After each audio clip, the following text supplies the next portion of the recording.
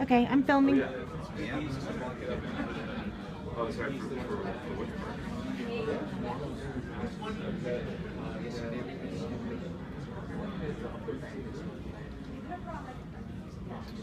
Oh, are you talking mobile stuff or this?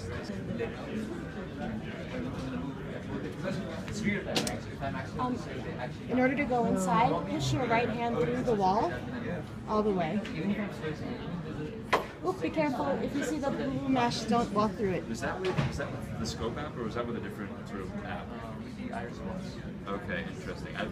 If you were looking around moving, that might be a different app on mobile. Oh, we're missing a floor here. It's just points in space. This is the amount of smoothness that you want. It's a 2 GB RAM.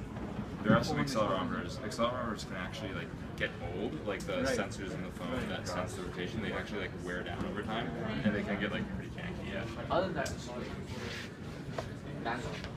So do you, are you looking at all this just because, like, everyone you're fascinated with the technology? I teach technology. So you're going to adopt something? Yeah, I am. An Iris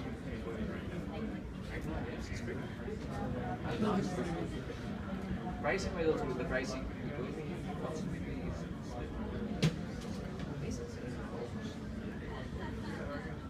Where do you teach architecture? I basically bring students of architecture, scope, and animation and other guys up to date with the current technologies. So that basically works using the parameters,